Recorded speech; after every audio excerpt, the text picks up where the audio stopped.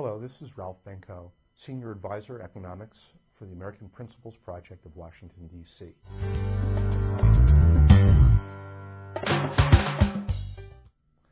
Super pollster Scott Rasmussen has pulled the pin and rolled one of his patented hand grenades under the chair of the political class.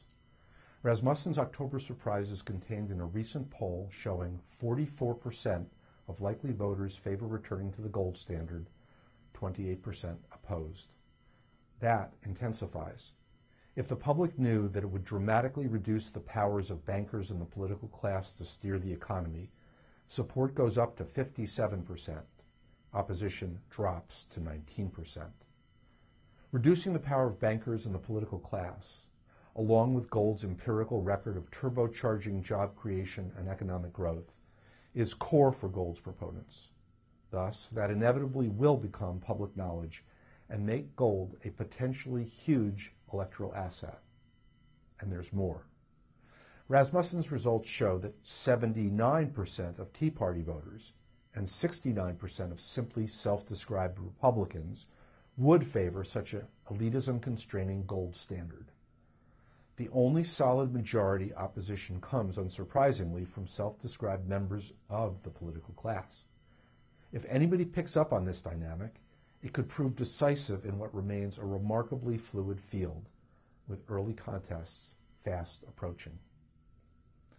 Rasmussen's numbers strongly suggest gold is an electoral jet stream. Fly with it and enjoy the tailwind, into it and suffer from headwinds. More than this, Rasmussen may have uncovered a potential Panama Canal Treaty scale issue for 2012.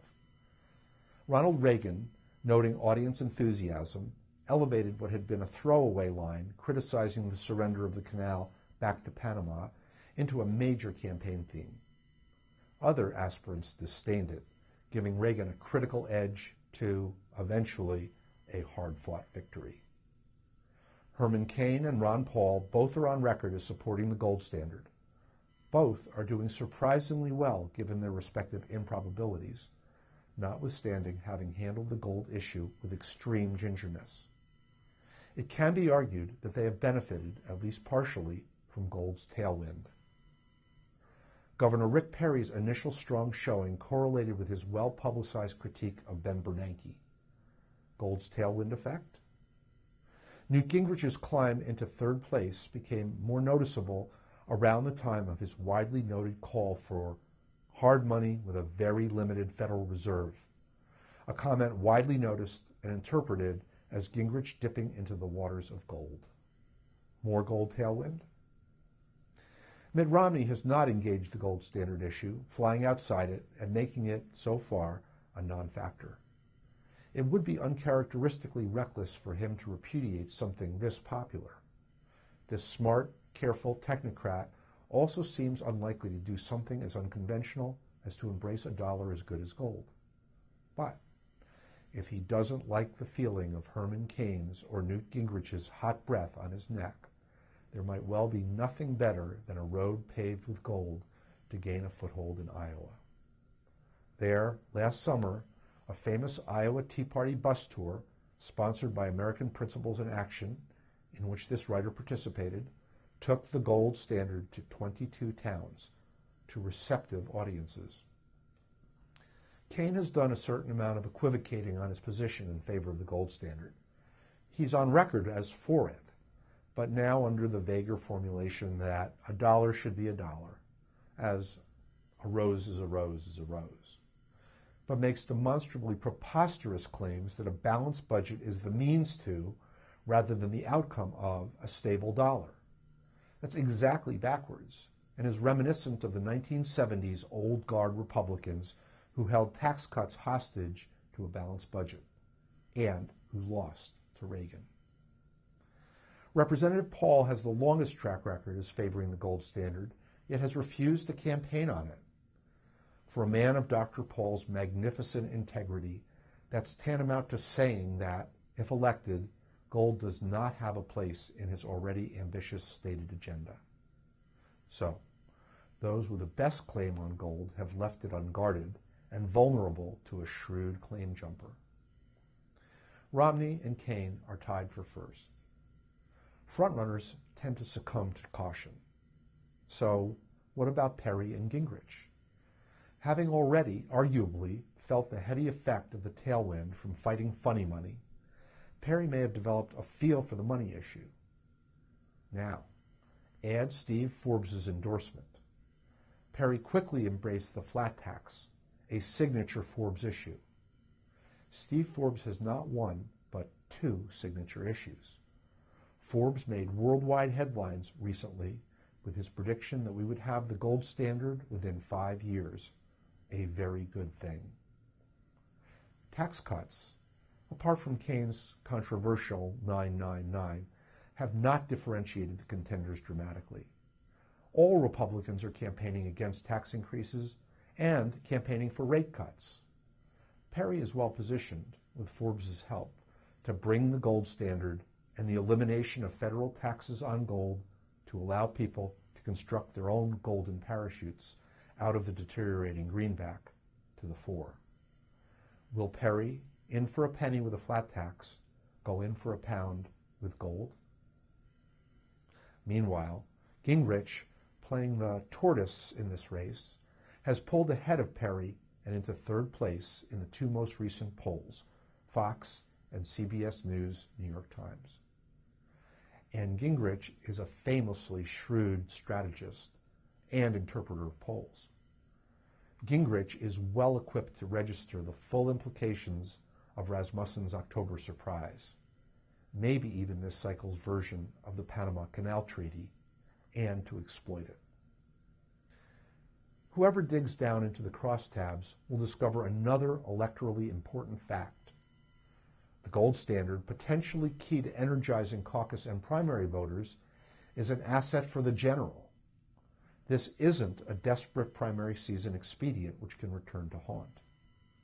Rasmussen, quote, "The majority of voters across nearly all demographic groups favor the gold standard if it would dramatically reduce the power of central bankers and political leaders over the economy," end quote. A majority of African Americans, most of them enthusiastically, support the gold standard. A majority of union members, including this columnist, a member of the AFL-CIO, support the gold standard too. Gold splits the Democrats' base. There are two major elements of the left. One is made up of elitist doctrinaire souls such as Paul Krugman. These are almost all white males of the privileged class, its patriarchy. These, the left's nomenclatura, almost all ridicule gold. They also, not surprisingly, are a minuscule minority, even of the left. The nomenclatura have the prestigious platforms, media, academic perches, money, prestige awards, but they don't have the votes.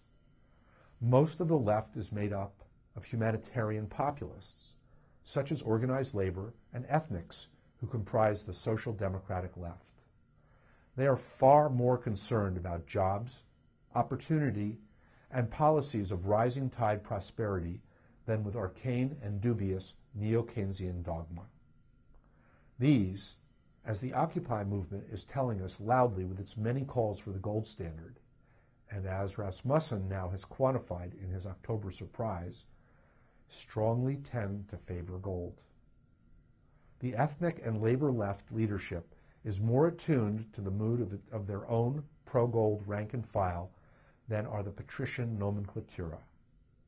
Neither Mr. Bush nor Mr. Obama adopted the kind of economic policies designed to create a robust economy and the jobs that come with that. The Republicans for years have been calling, correctly so, for tax rate cuts, and the Democrats have grudgingly gone along. But the jobs do not come. Why not? As compellingly pointed out by Forbes.com's own John Tamny, the villain is rotten monetary policy. The gold standard is the, gold standard of monetary policy. As noted enthusiastically by the New York Sun and by my colleague Rich Danker in Forbes.com, a recipe for how to get there has been laid on the table by Louis Lerman, chairman of the Lehrman Institute, whose website this columnist edits. Will one or more of the GOP candidates read Rasmussen's report, parse the implications, consult the gold standard experts, and upset this race? Many gold standard savants are being snapped up. Forbes, now a Perry advisor. Jim Grant, Ron Paul's announced pick for Fed chairman. Forbes.com columnist and my co-author of a booklet on the gold standard, Charles Cadillac, a Herman Cain advisor. World-class cognoscenti remain, at least at last report, unpledged, including Lehrman, Sean Filer, investor and philanthropist who chairs the nonprofit Pro-Gold American Principles Project, which this columnist advises professionally, Atlas Foundation's Judy Shelton, and professor and Forbes.com columnist Brian Dimitrovic, among them. The intellectual infrastructure for gold, the know-how, is there.